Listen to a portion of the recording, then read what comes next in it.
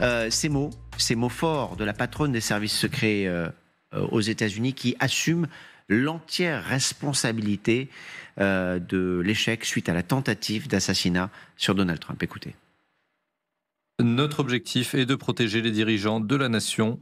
Le 13 juillet, nous avons échoué. En tant que directrice des services secrets américains, je prends toute responsabilité pour nos échecs. Nous coopérons pleinement avec les enquêtes en cours. Nous devons apprendre ce qui s'est produit et je remuerai ciel et terre pour m'assurer qu'un incident comme le 13 juillet ne se reproduise plus. Voilà, nous avons échoué, hein, les mots sont forts, c'est clair, net et précis. Il n'y a vraiment aucun doute sur cette prise de responsabilité. Alors ça étonne un peu parce qu'elle est toujours en poste, cette dame.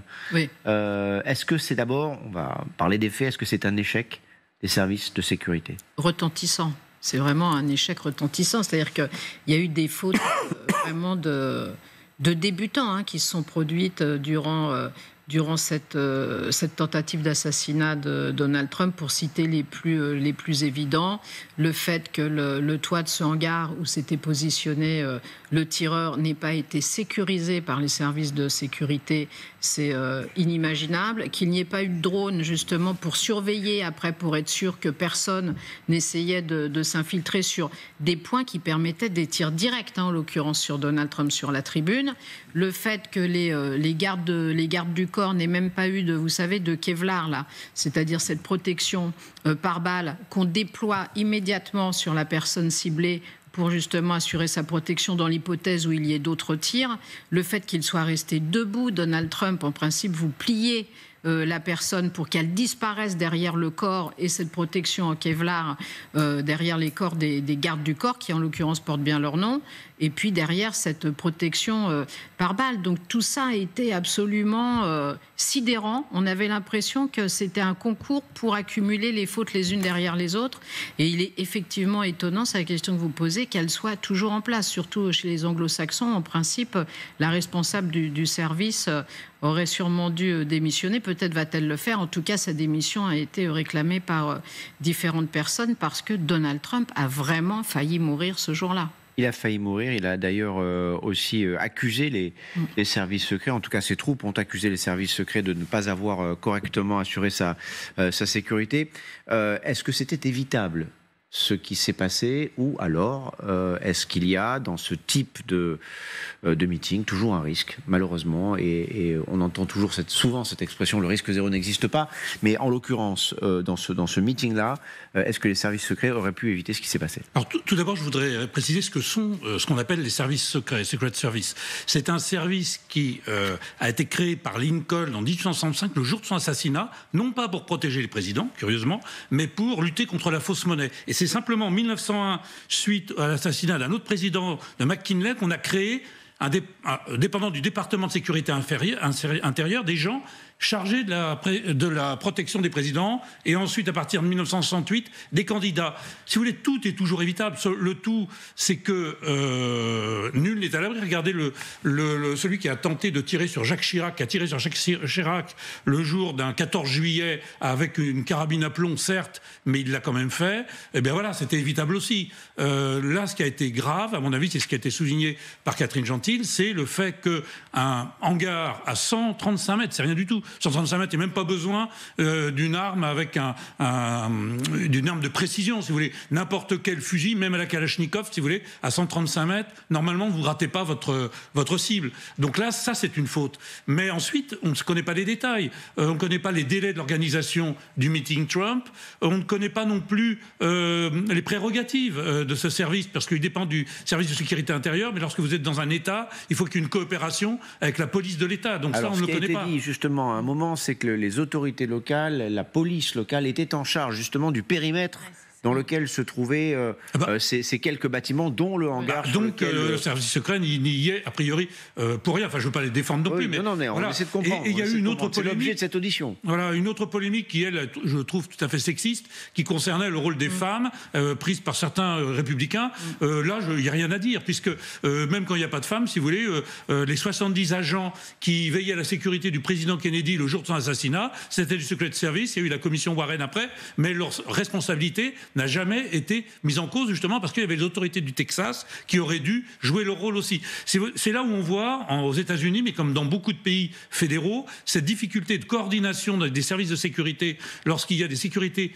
internes aux États et des sécurités fédérales. Mais il y a quand même, force est de constater, alors moi je ne suis pas un expert de la sécurité, mais toute une série de dysfonctionnements que l'on voit même en tant que simple téléspectateur.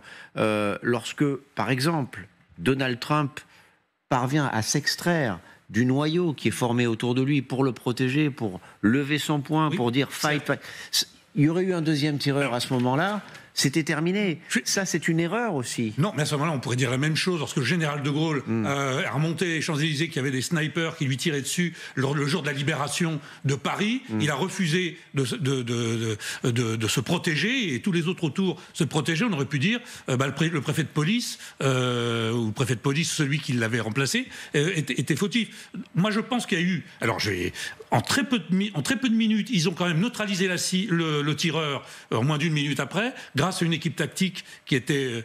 et donc, il y a aussi des bons côtés. Alors maintenant, la planification a été pas bonne, mais la réaction a été excellente. D'accord, pas si mauvais que ça. Il y avait des trous dans la raquette, mais pas si mauvais que ça. Alors écoutez ce que dit la patronne des services secrets aux États-Unis. Elle dit, voilà, c'est notre échec, on le reconnaît, on aurait dû faire mieux, mais attention... mes hommes, mes femmes en l'occurrence, parce qu'il y avait des agents de sexe féminin, ont fait le boulot. Écoutez. Je veux aussi dire de manière parfaitement claire que rien de ce que je viens de dire ne doit être interprété comme une admission de faute de la part des services secrets ou des forces de sécurité. Concernant le 13 juillet, nos agents ont fait bouclier pour le président Trump avec leur propre corps sur scène pendant que des tirs étaient effectués. Ils étaient prêts à faire le sacrifice ultime sans hésitation. Je suis inexprimablement fier de la manière dont ils ont agi pour protéger le président et neutraliser le tireur.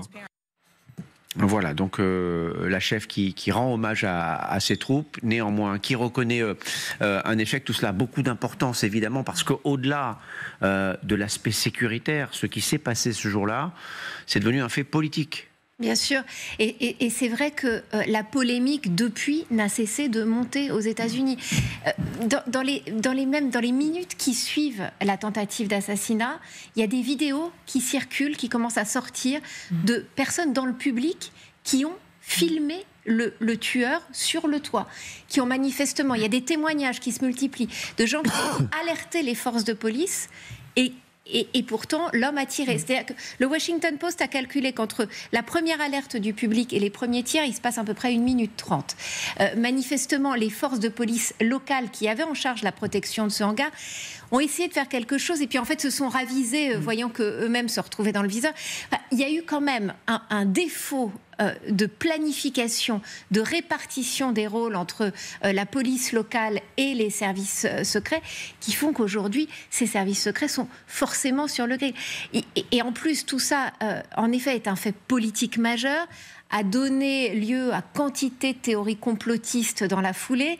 Donc il y a vraiment un besoin aujourd'hui d'explications pour comprendre exactement ce qui s'est passé. Comment ça se fait que ce hangar, qui était en effet à 150 mètres du pupitre de Donald Trump, n'ait pas été considéré comme suffisamment dangereux pour être directement dans le périmètre de sécurité des Secret Service? Pourquoi avoir dit à ce moment-là à la police locale de le prendre en charge avec des moyens qui manifestement n'étaient pas suffisants en cas de menace? Comment ça se fait que ce soit des gens dans le public qui alertent les policiers locaux? Enfin, tout ça quand même donne l'impression d'une extraordinaire impréparation.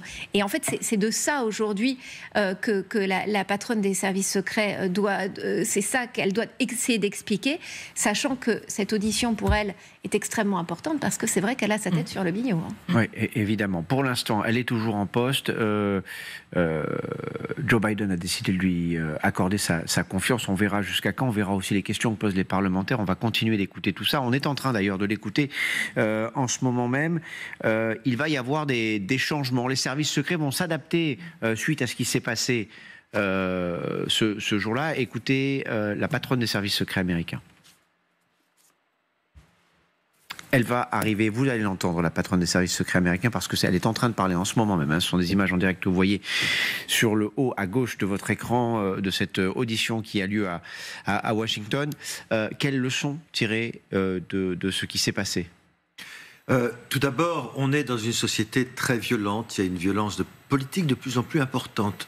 Il y a une responsabilité collective parce qu'il y a une violence du langage politique, il y a une violence dans la société américaine, mais je crois qu'effectivement il y a une faute des services secrets. Et moi, je ne suis pas pour dire qu'il faut prendre prétexte du fait que c'était à la police locale de faire ou de ne pas faire. Il y a eu un problème de coordination qui est une responsabilité collective. L'ancien président a failli mourir et donc il y a une défaillance considérable des services secrets et je pense que dans cette situation, on peut être fier de ses agents et de ses agentes. En revanche, il n'y a pas à être fier d'un échec qui aurait pu conduire à la mort de l'ancien président. Et donc, elle devrait partir. Et c'est la condition sine qua non, premièrement. Deuxièmement, on l'a bien vu, l'administration démocrate a renforcé les consignes de sécurité. Et lors du meeting qui a suivi, où il est arrivé avec son oreille et son pansement, eh bien, on a bien vu que les effectifs des services secrets avaient été considérablement renforcés. Et des changements, il va y en avoir, c'est ce qu'a confirmé donc Kimberly Chittle. Je vous propose de l'écouter. Nous ne nous reposerons pas tant que nous n'aurons pas obtenu des réponses et nous explorerons toutes les pistes. Mais je veux être clair, je ne veux pas attendre que ces enquêtes soient terminées pour commencer à mettre en place des changements. Nous avons eu la convention républicaine quelques jours après. Nous allons aussi planifier la convention nationale démocrate, l'Assemblée générale des Nations unies, et nous avons déjà commencé à modifier notre approche. Il est plus important que jamais pour les hommes et les femmes des services secrets de rester aujourd'hui résilients et de se focaliser sur l'essentiel. Voilà, ne pas se déconcentrer, hein, évidemment, c'est ce que dit cette patronne des services secrets. Est-ce que ce type d'incident peut amener d'autres incidents du même type? Je pense aux copycats, par exemple, qui peuvent se dire, on a tiré sur Donald Trump, pourquoi ne pas aller tirer sur le ou la candidate démocrate? On va en parler tout à l'heure, parce que là aussi, il y a du changement. Ah, bien entendu, puisque il y a beaucoup d'armes aux États-Unis, donc il n'y a même pas besoin de se procurer une arme clandestinement si vous voulez vous acheter votre arme.